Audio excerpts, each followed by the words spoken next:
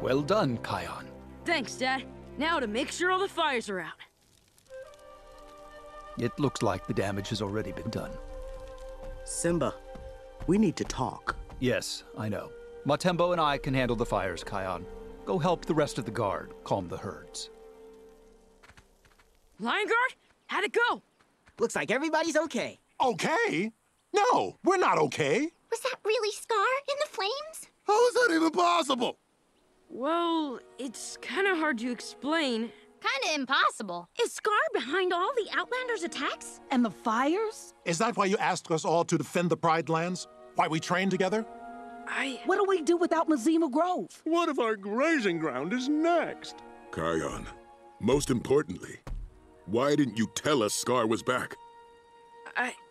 Because he was following my orders. I asked the Lion Guard to keep Scar's return a secret. I was afraid that if you knew about Scar, you would all panic. He was right about that. I've already told the king I don't agree with his decision, but I understand his reasons. He was afraid we wouldn't feel safe in the Pride Lands, and that we'd want to leave. Of course we'd want to leave. Why wouldn't we? It is my duty to protect all Pridelanders. I cannot do that if you are not in the Pride Lands.